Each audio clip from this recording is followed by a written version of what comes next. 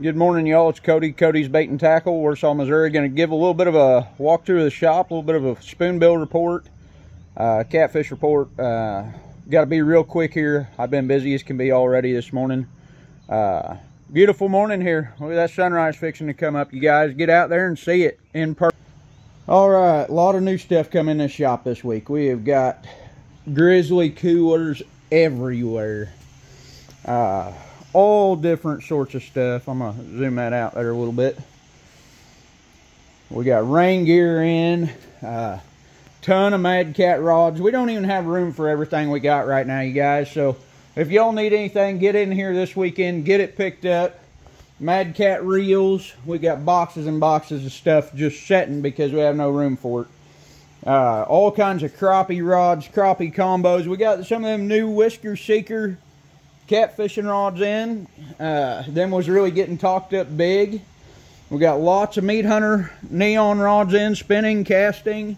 Meat Hunter 2-piece rods for guys wanting to do the bank snagging. We got a bunch of them in this week. We still got some of the neon ones there too. We got more grizzly coolers back there. We got Rapala rain gear in. Pretty much anything you could think of. Looks like I already got a customer coming in here. We got lots of spoony divers in, lots of dipsy divers in, plenty of hooks in. Everything you could imagine to do with crappie we've got right now. I mean, all crappie right there. White bass hybrids.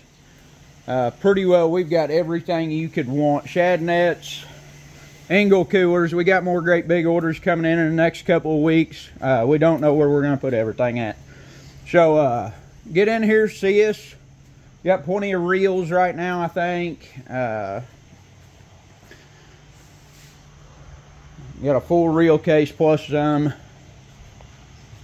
As far as spoonbill, you guys, there's spoonbill scattered on Lake of the Ozarks all the way from the 40-mile marker all the way up to the 65 bridge. And I mean scattered. It's ones and twos. There's nothing schooled up.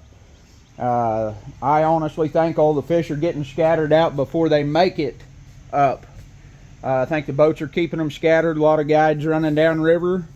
I haven't been down that far this year. I've kind of been staying up on Lake of the Ozarks or fishing up on Truman. Which on Truman, all your fish pretty well. There's still a few in the main lake, but they're really, really hard to hit. Really hard to hit. They're moving so fast. Yesterday when I did hit one, they was just screaming.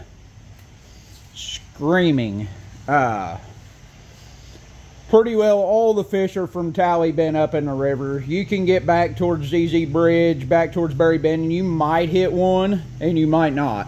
I mean, and you better be going fast as them fish are moving, and they're going both directions. These fish don't even know which way to travel right now, and I don't understand it.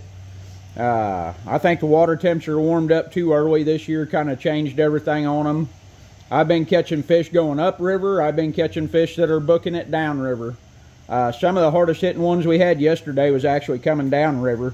There was quite a bit of current coming out of the river up there past Osceola, and when you'd hit one, man, it would just take off like crazy.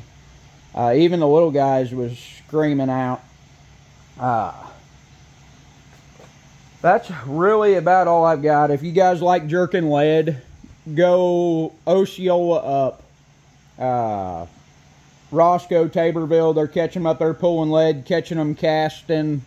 The live scope guys are just tearing them up there. Really, that's about all I've got. Catfish. You know, there's a real good catfish bite. A lot of them are still scattered out shallow. If you can find anywhere people's been cleaning spoonbill, catfish around it. Worms, chicken liver, fresh shad, anything they will eat around them gut piles. As far as crappie, I've been getting asked a lot about crappie. I've been seeing a lot of guys crappie fishing up on the lake, down on the river. They're all up in your creeks pretty well. Big pea gravel coves.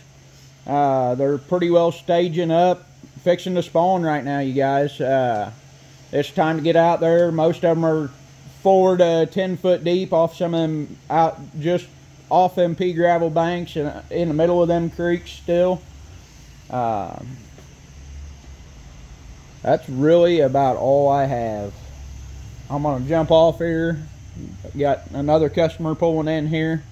So have a good one. Good luck, y'all. Look forward to seeing you guys this weekend. Me and Jessica will be in here all weekend. I'm slowing down a lot on my guiding on spoonbill. The trips I've had cancel, I'm not rebooking. I'll be in the shop every weekend. Me and Jessica both will be, so that way we can try and help you guys out a little bit better.